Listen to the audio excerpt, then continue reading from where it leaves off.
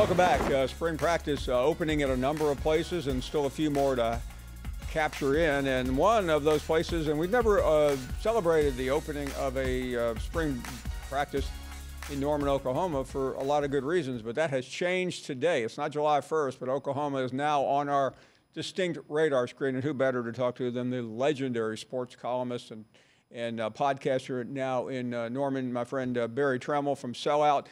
Barry, we talked to you a few weeks ago on a rather sad subject, the loss of your friend and partner, Toby Keith. Today, hopefully we can get back to the field. Good afternoon, and what do we know about the Sooners as spring ball begins? Well, everything's brand new, Paul, including what you have to worry about.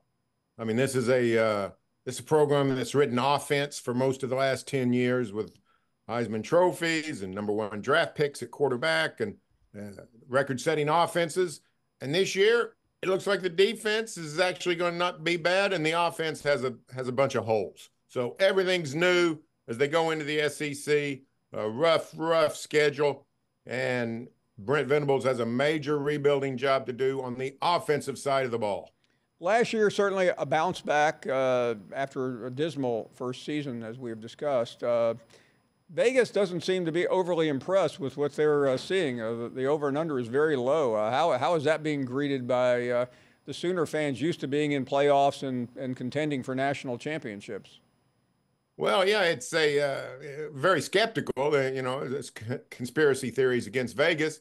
And then you start going down the schedule, the SEC schedule, and, the wins don't come cascading down. I mean, the non-conference is very easy. Should be 4 victories there, but you look at what the Sooners have. They go to Auburn, they go to Ole Miss, they go to LSU, they go to Missouri, and then Alabama and Tennessee come to Norman. So if you want to get to 9 wins, let's say 5-3 in the SEC, you can find 5 wins there, but they don't come easily and they don't come automatic. And it's going to be a tight fit for the Sooners to have anywhere close to the kind of season they're accustomed to having and they think they want to have.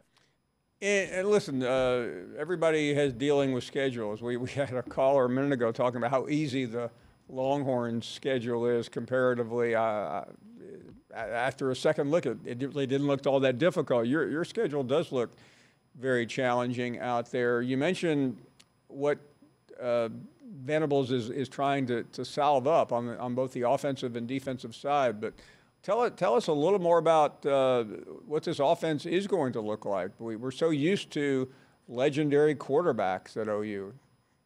Well, 2 things have happened. One is the offensive line was wiped out by graduation or early entry into the NFL and the transfer portal, and this has been a source of strength for the Sooners for a long time. Have to totally remake the offensive line. Doesn't seem like a good idea your first year in the SEC. From what we're told, they have a defensive lineman or 2 in the SEC. So bad timing on that front for the Sooners. And on top of that, breaking in a new quarterback, and it's not a ready-made quarterback like Jalen Hurts or Dylan Gabriel or whoever, Kyler Murray, whoever might be transferring in, Jackson Arnold, ballyhooed recruit a year ago, one of the nation's top prospects, backed up last season under Gabriel, played in the Alamo Bowl, played pretty well, but then through a variety of late picks that submarined that bowl game. And now I was just looking at some charts today. Jackson Arnold would probably rank somewhere in the middle of the SEC in terms of if you're ranking quarterbacks. Let me promise you, it's been a long time since the Oklahoma had a quarterback in the middle of the conference in which it was playing. So this is foreign territory. They got an unproven quarterback, great prospect, great hype, but he's unproven, and he's playing behind a new line. The ball carriers, the pass catchers, the running backs, those guys are going to have to play really well, I think, for the Sooner offense to be anything like Oklahoma's accustomed to. Barry, we talked, I don't know, maybe a year and a half ago, and you were explaining to me a little bit about what we do here every day, talk to fans, that some of the fans that you had met with and talked to on a regular basis were apprehensive a little bit, excited but concerned about the entry into the SEC. Then a good season followed, and maybe that was taken care of a little bit. But where are OU fans now? I mean, I realize basketball is going on, baseball, softball, all the things that OU is so good at. But the football is here now for the SEC. This is where it's at. Where are your fans? Well, I mean, there's a lot of excitement when you look at the names on the schedule. When you look at the trips that are coming in October and November, places they've never been, Baton Rouge, Oxford, Auburn, places they've heard about all their lives, and the excitement level for those games is really high. But it's a little bit like going into the unknown, and there's no coming back now. This is not pristine Oklahoma. This is not the Oklahoma roster of 2017 or 2019, the roster that Bob Stoops set up so well, the roster that Lincoln Riley maintained for a couple of years. This is a roster that was falling off in Lincoln's later years and has not been patched up to the degree it needs to be under Brent Venables. So this is, it reminds me of my wedding day. My wife tells the story that the last thing her dad said to her before they walked into the church and walked down the aisle, she said, "Hey, if you're not sure, we can turn around and go the other way." The Sooners don't have that option. They can't turn around and go back to the Big 12. They're in the SEC. They got to make it work. But as the closer it gets, the more reality sinking in that, hey, this is going to be a bullfight every night in the SEC, and the expectation level, the desire of this program is probably going to have to take a change. Going to be a couple of years before they can recalibrate and see exactly where they fit in the SEC.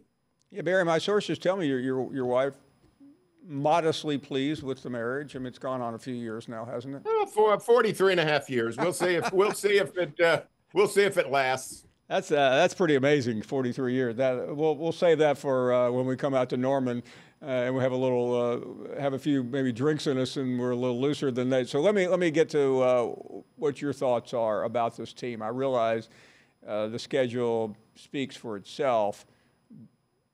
Can this team get to double digits, knowing that schedule, assuming though that the non-conference is pretty well taken care of?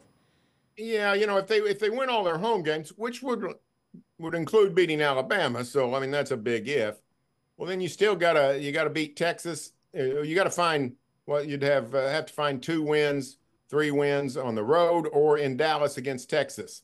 So the schedule did Oklahoma no favorites. I haven't studied the SEC schedules. I don't know who's got a tough one. I don't know who doesn't. I know that OU and Texas have split all the opponents. The teams that OU's playing, Texas is not, vice versa. OU got the short end of this straw. They only have 3 home games in the league. Texas has 4. Texas got Vanderbilt. Oklahoma did not. So those kinds of things tilted Texas way. In theory, they'll tilt back the Sooners way next year. But this first year, they're going to have to win some places that won't be easy. Ole Miss, everybody thinks the Rebels are going to be good. They got to go to Oxford. Everybody knows LSU will be a rattlesnake, and they got to go to Baton Rouge. Missouri looks better. We'll see. They certainly were last season. Can they keep it up? Sooners go to Columbia. I remember the Oklahoma going to Columbia, for the better part of 80 years. But these players don't. To them, Missouri's a good football team that Oklahoma doesn't necessarily dominate. So this is it's going to be a stiff test to get to 10 wins. If they get to 10 wins, I would think Venables, I don't know if that gets him to Atlanta or not. Might need 11 to get to Atlanta. But if he gets to 10 wins, he'll definitely be in the running for SEC Coach of the Year.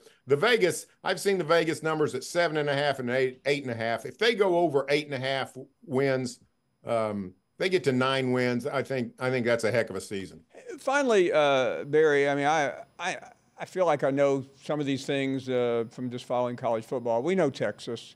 We know Missouri has been there a long time. What other, and I know Tennessee because of Heupel, but what are the rivalries that OU fans are excited about, other than the obvious? I mean, well, one is, and they don't even play this year, one is Arkansas. You can get to Norman or Oklahoma City. Norman's 20 miles south of Oklahoma City. You can get from here to Fayetteville, Arkansas in about 3.5 hours.